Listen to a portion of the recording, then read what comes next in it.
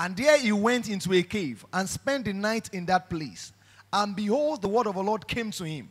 And he said to him, this was God talking to Elijah, what are you doing here, Elijah?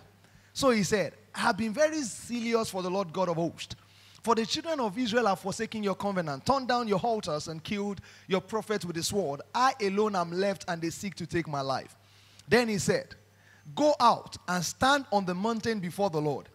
And behold, the Lord passed by, and a great and strong wind tore into the mountains and broke the rocks in pieces before the Lord. But the Lord was not in the wind. And after the wind, an earthquake, but the Lord was not in the earthquake. And after the earthquake, a fire, but the Lord was not in the fire. And after the fire, a still small voice. Tell your neighbor, a still small voice. So it was, when Elijah heard it, the Bible did not tell us that this was God, but we know it was because of what Elijah did. And when Elijah heard it, that he wrapped his face in his mantle and went out and stood in the entrance of the cave. Suddenly a voice came and said, what are you doing here, Elijah? And he said, I have been zealous for the Lord God of hosts because the children of Israel are forsaking your covenant. Can we just stop here? And Romans chapter 8 verse 14. The Bible made it very clear to us. Can you do Romans 8:14? All those led by God's Spirit are God's sons. The KJV says, as many as are led. But they mean the same thing, but this is simpler, right? All those who are led by God's Spirit, they are God's sons. Are you led by the Spirit? Then you are a son of God. That's all it means. Praise the Lord. I thought you would celebrate God for that. So for a few minutes, I want to speak to us as I end and conclude this Hearing God series on understanding visions and prophecies. Shall we pray? Eternal Father, thank you for your word, because the entrance of your word give light and understanding unto the simple. As simple folks, we have come today to learn at your feet. I make my tongue the pen of a ready writer, and I write the word of life even upon the spirit of man. Thank you, O God, because after now we all shall be better people who walk according to your counsel and purpose for our lives. In Jesus' name we have prayed. Amen. You can have your seat in God's presence. So this evening I'm speaking on understanding visions and prophecies. Tell your neighbor, understanding visions and prophecies. All right. Now I want you to ask a question. I want to ask you a question today, and I would like you to probably ask your neighbor in 20 seconds. What is the most important need of a believer? Ask your neighbor, what is the most important need of a believer? Get an answer. Praise God. Some people are smiling. I know we are not doing close off. We're just trying to talk. Praise God. Talk now. Babe. Talk. All right. So, you have 10 seconds. Have you gotten an answer? So, let me put this off your record. Let me put it off your book immediately. Some people will say, looking good, makeup, dress, clothes. Some will say shelter, Mary Kay. Some folks will say a good trouser. Some people will say water. But we're not asking for the most important need of man. We're asking for the most important need of a believer. A man may say the most important need is shelter and water. But for the believer, the greatest need of the believer is hearing God and being guided by God. The most important need of a believer is being guided by God. Because in life, we are going to be faced with decisions. Many men in Scripture says are in the valley of decisions. So you are going to stand in the valley of decisions, and you are going to be asking yourself, what do I do? What place should I stay? What location should I be in?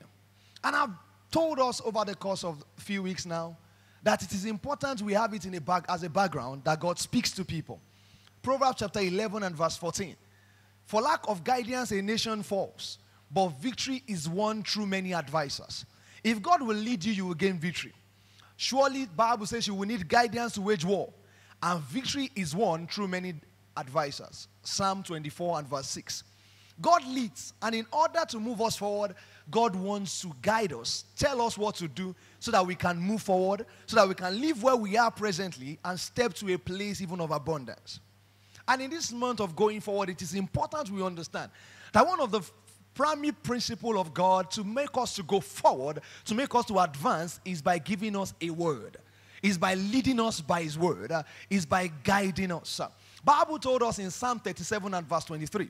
The Bible says the steps of a good man, they are ordered by God. That means there are wicked men in the world. But if you are a good man, your steps are going to be ordered by God. Psalm 23 verse 1, the psalmist said, the Lord is my shepherd, I shall not want. He makes me to lie down in green pastures. He leads me out beside the still waters. If you do not hear the voice of God, you will not be guided by God. It's important. He also says, he leads me in the path of righteousness. Isaiah 48 and verse 7. Thus saith the Lord, your Redeemer, the Holy One of Israel. And the Lord who teacheth you to profit, will lead you in the way you should go. Therefore, there is a way every believer must go. But you will not know the way to go if you will not hear the voice of God. The Lord will guide you continually. Isaiah 58 verse 11. Psalm 32 verse 8, the Bible says, I will instruct you and teach you in the way you should go. Proverbs 3 verse 5 says, trust in the Lord with all your heart. Lean not in your own understanding. In all your ways acknowledge him, and he will straighten your path. Another translation says, it will guide you in the path to follow. Do you need a path to follow? Then you need God in your life. And I would like to proceed here by saying to us that the primary means by which God leads us is the word of God. Is the word of God. It's still the primary means. I know I've spoken about several means by which God speaks, but the primary means God speaks to his believers is the word of God. The word of God. Have you ever read scriptures? I was listening to a message this morning, and again, it still occurred again. The man of God still said the same thing. Have you ever read the scriptures before? I mean, you've read that scripture thousands, a dozen times, and then the same scripture, and then suddenly you read it again, and then you say, ha! Now, God just spoke to you through that verse. You just saw that voice in a new light. You've been reading that same verse. You have read it a million times. Probably you can even quote it. I tell folks, many people don't even know what John 3:16 means. You have not gotten to the end of John 3:16. Why? Because you are familiar with it. And as I told us before, familiarity is a bane to revelation. Because you are familiar with a verse does not mean you have gotten all that can be revealed in that verse. So you get to an eureka moment, a moment where you just found a light in the scripture. How did you get that? Because God just breathed upon his word. Because light came even upon the word of God. So God guides us primarily by the word of God. And that's why I tell believers, you need to put inside of you the word of God. Tell someone, put inside of you the word of God. Why? Because it will guide you. How can a young man keep his ways? By paying attention to the word of God. Your word have I hidden in my heart. Why? That I may not sin against you. Because when sin comes, that's not the time to now say, should I do it? The word of the Lord will pop up like a popcorn in your heart. Say, no, you can't do that. That scripture says it's not possible. You can't do that. So it's important we do that. Now, I want to say to us that the primary source of guidance, again, is the word of God. You see, many times, the believers seek for the spectacular. But God does not always stay and walk in the spectacular. He shows himself in simple and ordinary ways. I've seen people who say, you know, that guy asked me out. I'm not sure he's the one for me. I say, praise God. He said, but God should speak. And they're looking for a spectacular way. A vision, a prophecy, something gigantic, something very awesome. Like wind just blows and they say, Roots, I am the Lord. Praise God. I mean, it sounds so awesome. You look for something spectacular so that God can say, somebody say, if God is calling me into the ministry, he must wake me up in the middle of the night and say, hi, the Lord, the Lord, the Lord. And then the thing will be echoing, the Lord, the Lord, the Lord. The spectacular. But God walks in ordinary ways. He speaks to us in ordinary ways. A still small voice. So in concluding, you remember 1 Kings 19 that we read? The Bible says the Lord was not in the wind. The Lord was not in the raging storm. Why? The Lord was just in a still small voice. And therefore, you must pay attention to the first three things we spoke about. And if you don't have those messages, you're coming here for the first time, you can go to the back and just ask for a man called Elijah, Adeniyi, whatever. Just ask for him. Any of the three names is still one person. All right, so just talk to him. You know, we spoke about whose voice am I hearing, talking about dreams. We spoke about human spirit, the inner voice. God, is that you speaking? And I was talking about your inner voice. And then we talked about Holy Spirit, the inner witness. Today I want to talk about vision. I felt like stopping and not talking to you about these things. But I feel that if I don't talk to you about these things, some people will still say we want visions. All right, so let's start. The question many people ask today is, does God still speak through vision to people? Does he still speak in vision? But the answer is in the Bible. Joel 2:28, the scripture told us. And it was very clear in Joel chapter 2, verse 28. He says, "It shall come to pass in those days that I'll pour my spirit upon all flesh. Your sons and your daughters, they shall prophesy. Your old men shall dream dreams. And when we open to young men, and young men shall see visions." And in the reality of it, of what he prophesied, in the book of Acts, Peter said it, that the Spirit had now come in Acts chapter 2, 14 to 21. And it is imperative we understand that one of the signs of our days is that God speaks in vision. Praise God. So why will God speak to you in visions? I want to say certain things about visions here, and I want you to write them down very quickly because you are not paying for this. Praise God. Hallelujah. So just write it down. Amen. First thing is that God leads a person or a group through vision. God can give a person or a group a vision. When God leads a group through a vision, there will be an agreement by persons in that group that this is God leading us. Praise God. It's not that one of them will just put it on others and say, I saw a vision. They will sense it in their spirit. They will feel that is what God is calling them to. There will be an agreement in that group when God leads in through a vision. How do I know this? Acts chapter 16, 6 to 9. The Bible says the Spirit suffered them not to enter into a land to preach. The Spirit did not agree for Paul and his team to go there. And the Bible says after that time, Paul had a vision, a Macedonian vision. And the Bible says God told him, this is verse 6. Can we go to verse 7? The Bible says, but the Spirit suffered them not. Now verse 8. And they passed by Mysia, came down to Troas. Verse 9. And a vision appeared to Paul. You see, Paul saw what? Is it a dream? He saw a vision. There stood a man of Macedonia and prayed him, saying, "Come over to Macedonia and help us." Verse 10. And after he had seen the vision, immediately, look at the word. After who had seen the vision, the singular verse he. That means he saw the vision. But we endeavored to go into Macedonia, assuredly gathering that the Lord had called us. So they all agreed. One person saw the vision, but we all agreed. We said to ourselves, we are sure in our spirit that God is actually leading us even to that place. Now that's very important in a group. You can't just choke people with God said. If he said it and they are spiritual people, God will convince and bear witness as to the genuineness of your claims. Can I say that to someone again? You know, many of the time just say, no, God said that's what we should do. And because you said God said, we all kept quiet. Me, I don't keep quiet because somebody said God said. I used to when I was in school. You know, I used to say that time that God said is the end of every argument. But we have seen that men say when God did not say anything. So he will convince us that that is what he's saying. Number two, visions of God can be given to any person. In scriptures, we see people who are not born again receive a vision from God. Can I say that to somebody again? It doesn't mean that you are born again, that's when you will see a vision. It is not necessary that the person is born again, but many times it leads to salvation. If you are not born again and you see a vision, then it will lead towards salvation. But believers genuinely are the ones who should see a vision. A very good case is the case of Cornelius. Cornelius in Acts chapter 10, verse 1 to 6. Bible says he was, Acts 10, a centurion of the band called the Italian Band, verse 2. A devout man. He was just devoted. He was religious. He was not born again. Why? Because after the ways of the Lord were shown to him, the Bible says he received the baptism of the Holy Ghost. That's when he became born again. Amen. So, you see, they had this experience, though they were not born again. Another thing you will find, because in Acts chapter 10, 44 to 48, the Bible told us about how they became born again. Another man you will see that had a vision of God is the man by the name of Paul.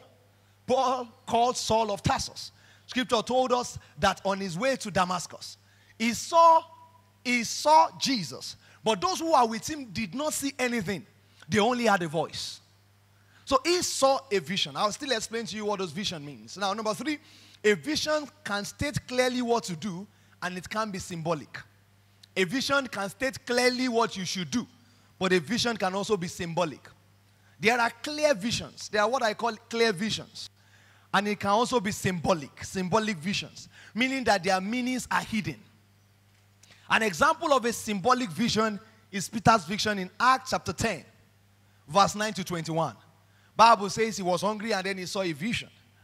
And Bible says that when he saw the vision, what you call a trance is also a vision. He saw a vision. And then what happened? They rove shit to him and then kill and eat. And say, I can't kill this thing, I can't eat it, it's unclean. I can't eat things like this. So he woke up and he was telling himself, what could this mean? Do you understand that? That means he did not understand what it meant. And then what happened? If you have to go to verse 20, 21 to get what I'm saying. And then what happens? After he saw, the Holy Spirit told him. He said, arise therefore and get thee down and go with them doubting nothing. Verse 19, go to 19. 19 and 20 tells us what actually happened. The Holy Spirit now told him the purpose of the vision.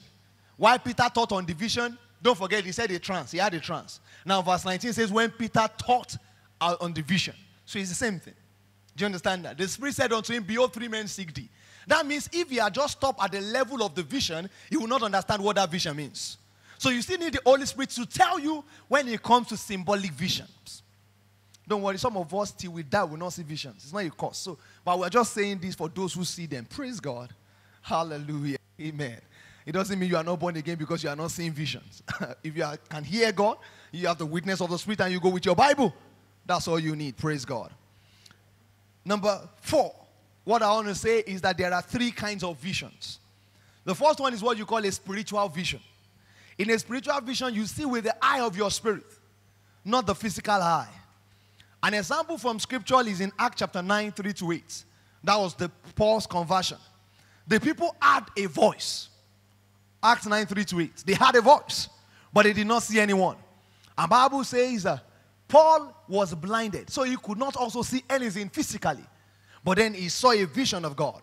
In Acts 26, 19, Paul called it when he was talking, he said, I was not disobedient to the heavenly vision. So he called it an heavenly vision when he was talking to King Agrippa. So what you find is called, you see, in that kind of realm, what happened is that your eye of understanding is made to see things. Your spiritual eye. You may be looking at Mr. Benga here, but your eye is open spiritually. And then God is showing you certain things. By His grace, I've seen those things before, so I know how it works. So spiritual vision, sometimes you are praying, and God opens the eye of your spirit, and then you begin to see certain things. You see certain things. Some people will say, I've seen demons before, I've seen devils before. Not that they saw it physically. They saw it with their spiritual eye.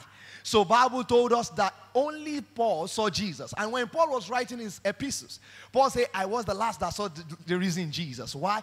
Because it was a reality to him. So spiritual visions are visions you see when your eyes are closed, but God opened your eyes and you see certain things. I want to say some things to you, but I'm not fully sure I want to say those things. Praise God. So let's go to number 2, which is called trance. There's something called trance. You know, the Greek word for trance is the word ecstasis. Is where you get the word ecstasy from. You know there's a drink called ecstasy, praise God. Have you taken ecstasy before? Raise your hand. Raise it in church, I'll do deliverance for you here right now. Praise God. All right, so, you know, ecstasy is what you take and then you lose your senses. Praise God. You lose your mind a little. Amen. And that's what it means actually. It means a displacement of the mind. That's what the trance is. It's like you are suspended. Your mind is no longer in control. You can't control yourself, but your body is there. As I'm saying some of these things, some of you will be listening. That's the experience I had. Praise God. It's called a trance. So you are somewhere, it's like you are sleeping, but you know you are not sleeping. But your body cannot control things because your mind has been taken out. It has been displaced. And then you see certain things. And you see certain things. Acts chapter 10, verse 10. Bible says Paul saw a trance. He was in a trance. Your physical senses are suspended. I remember I had woken up, I was on my bed, sometimes last month, and then I lied down. That was beginning, before I preached those messages on revival, and then I lied down, and then I saw the state of the church in a trance. I saw a building, and then I saw that the building had so many crazy things, animals and all of that, inside the building and all of that. Some things are not okay for men to listen to, so just let's round it up. We just saw things and all of that. and all of that. And that was where I was praying like Paul, and then God said that was what happened. And the Holy Spirit explained the trance to me. Amen. So you see a trance also. So there's what is called a spiritual vision. There's what is called a trance. I've seen those two before. I've witnessed those two before. Praise God. And then there's the third one that is called an open vision. An open vision is when your physical senses, your spiritual senses are alert. You can see it. You open your eyes. You can see it. Feel it like you've seen this man. And then Jesus just walking into the door. Praise God. That's what's called an open vision. I mean, Kenneth Hagin said he saw that. Jesus came into the door. And the Reverend George has seen an open vision before. I'm not praying for one, but I've not seen any before. I know people see them when they don't pray. So stop praying for visions. Amen. You just see it when you see it. If you don't see it, live your life. Praise God. Just live your life on the word of God. Reverend George said he was in his room, and then Jesus just walked through the door. He said the door did not open, and then he sat down. And then he began to talk to him. So that's an open vision.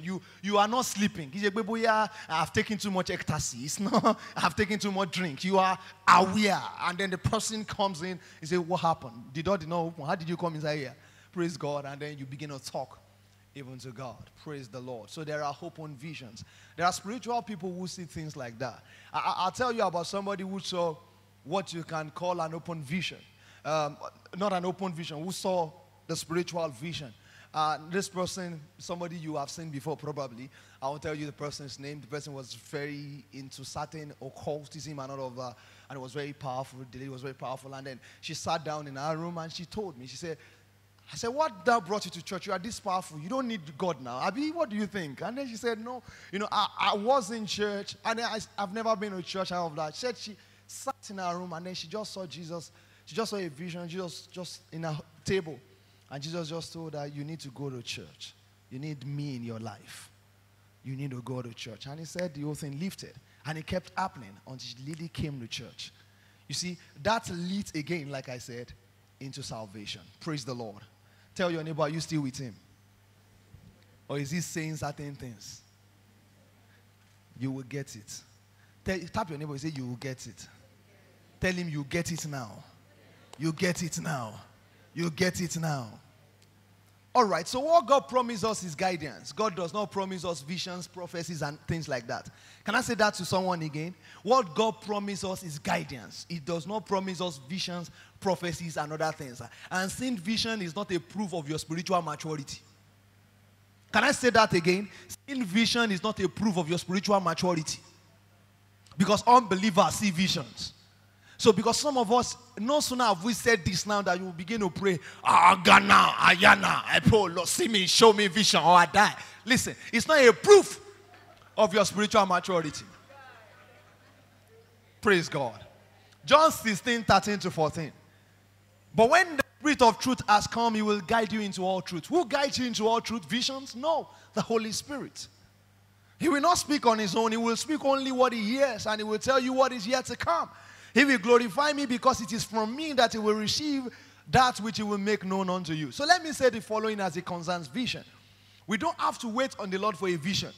God may lead us through a vision or he may not. Number two, though you can never pray up a vision.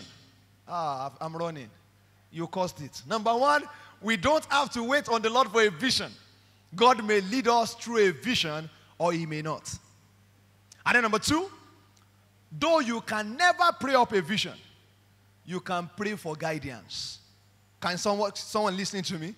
Though you can never pray up a vision, you can pray for instruction and guidance. And that's what you should pray for. Guidance and instruction. Not say, God, in our witness. Oh God, vision. Oh God, prophecy. Praise the Lord. Number three, as it concerns guidance, know that you can never pray up a vision. Visions are 100% God dependent. Visions are 100% God dependent. It doesn't have to do with your maturity. It doesn't have to do with your spirituality. It is God that does it.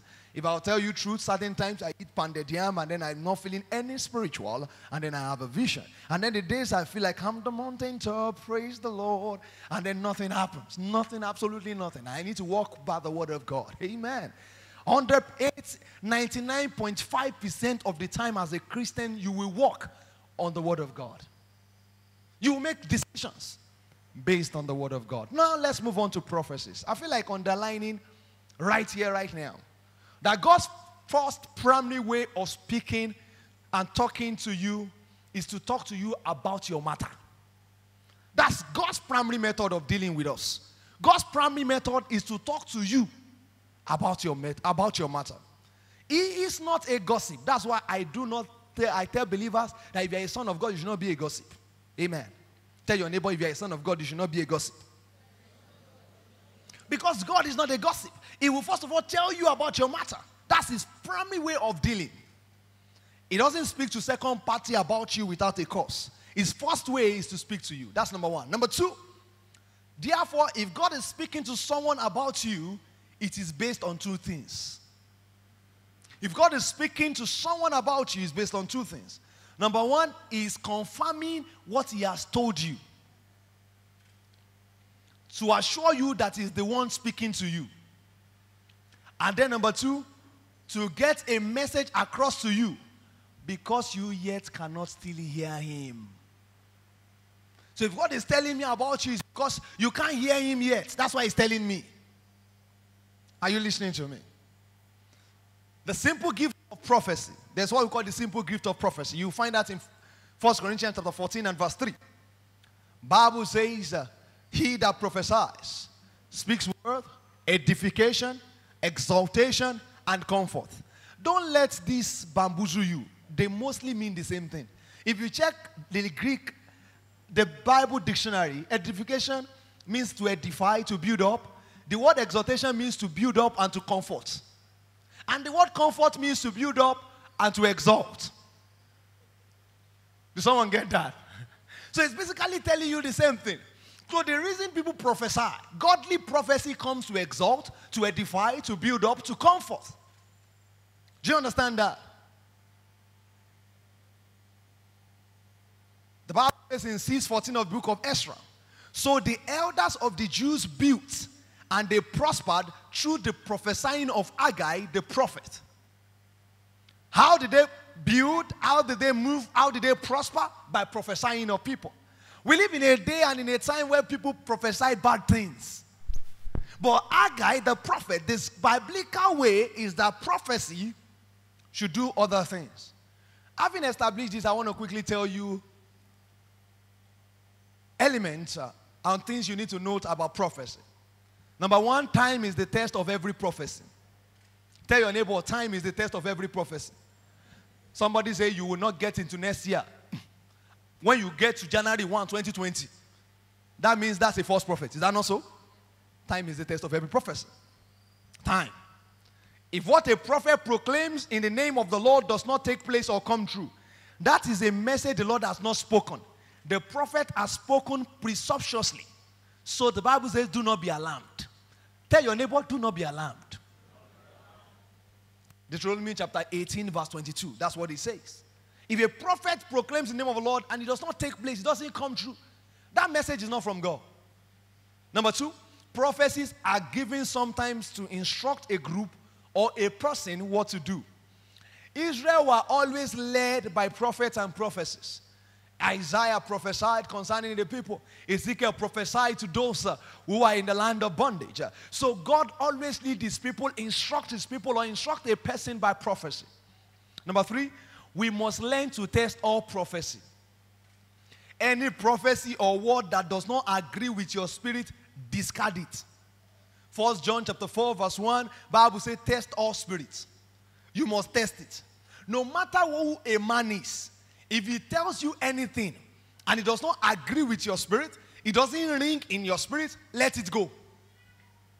No matter how awesome a man is, he can get it wrong because we are still all humans.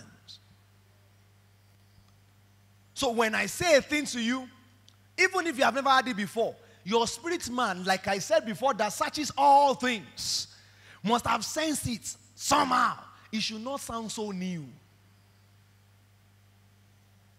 Because there are fake prophets and prophets does not mean there are no genuine ones. I believe there is no other ministry office that has been attacked by the devil like the ministry of a prophet. Many of us seated here, you don't even believe in the ministry of prophets. You don't. When they say, "Hi God, hi the Lord is here," say, "Let us be going home." Why? Because of the havoc some of them have caused in your family. Because of the havoc some of them have caused in the family of your loved ones. Some fake prophets have gone and they have put your family members in fear and in bondage. And because of that, you believe that there's no true prophet anymore. Allow me to say to you that if there is anything called counterfeit, it's because there is a genuine one. If you buy a product and you say, this product, this, it looks like the original. You see, when you buy Nikki, say, wow, they have turned the heat to high. Praise God. Say, it's supposed to be Nike. That's to tell you the original is Nike. The fake is Nikki. But if that guy had done his own and call it Pookie, now it's not, it doesn't look like any of the original. His logo is different. Then it's the original because it's what he made. So when we talk about counterfeit, it is because there is an original. Allow me to say to you that because there are fake prophets is a proof that there is a genuine one. So you need to stand with the word of God. How do you test it? Test it by the purpose of that prophecy. That's number 4. The purpose of Christian prophecy is to build up. 1 Corinthians 14 and verse 3. Acts 15, 32 to 33. Can we see that? Acts 15, 32 to 33. I've spoken about building up, edifying, comforting, and Judas and Silas, being prophets also themselves, exalted the brethren with many words and confirmed them. You see that? We see that? Because they were prophets, they could do this. That's what prophets does. It's not that they prophesy and you can't sleep at night. That does not edify anybody. Praise God. All right, number 6, prophecy should exalt the Spirit of Christ. So Christ has a spirit, and it must align with the dictates of the scriptures. Prophecy must align with the dictates of the scripture. I can't find any place in the scripture where prophecy is given on how to invest financially. But God can speak and warn his people about it. Therefore, when sometimes you want to invest money and then you are saying, you can't read the Bible and say, should I? Because you won't find the name of that company there. But prophecy can come. It can guide you. Do you understand that? But it should agree with your spirit. Read the word of God. Prophecy should glorify God. I love Revelations 19 and verse 10. The Bible says, for the testimony of Jesus is the spirit of prophecy. For the testimony of Jesus is the spirit of prophecy. So prophecy must come, therefore, to elevate, edify Jesus. If it doesn't do any of that, increases the devil apart from Jesus, then there is a problem. Is someone listening to me? Very important. 1 John 4 and verse 2. By this you know the Spirit of God. Every spirit that confesses Jesus is Lord has come in the flesh.